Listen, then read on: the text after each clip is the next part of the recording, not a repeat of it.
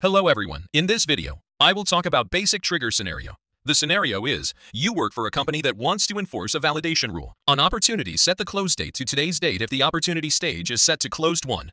To achieve this, you need to write a trigger. The given trigger is an apex trigger named opportunity validation trigger that operates on the opportunity object. It is executed before inserting or updating an opportunity record. Apex triggers are used to perform custom actions in response to database events, such as creating, updating, or deleting records. Firstly, trigger opportunity validation trigger on opportunity.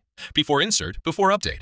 This line declares the trigger named opportunity validation trigger and specifies that it should run before an opportunity record is inserted or updated. If trigger is before. This condition checks whether the trigger is operating in the before context, which means the logic inside this block will be executed before the record is committed to the database. If trigger is inserting trigger is update. This condition checks whether the trigger is running due to an insert or an update operation. The code inside this block will only be executed if the trigger is triggered by one of these operations.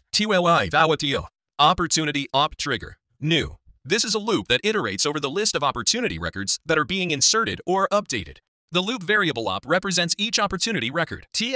Op stage name a closed won. This condition checks if the stage name field of the current opportunity record is set to a closed won. Pub close date and date. Today opportunity stage name is closed won. This line sets the close date field of the opportunity to today's date using the opportunity today's date using the methanate. In summary, this trigger is designed to automatically update the close date of an opportunity to today's date if the opportunity stage name is set to a closed won. It will apply this update before the opportunity record is inserted or updated into the database. Thank you for watching this video.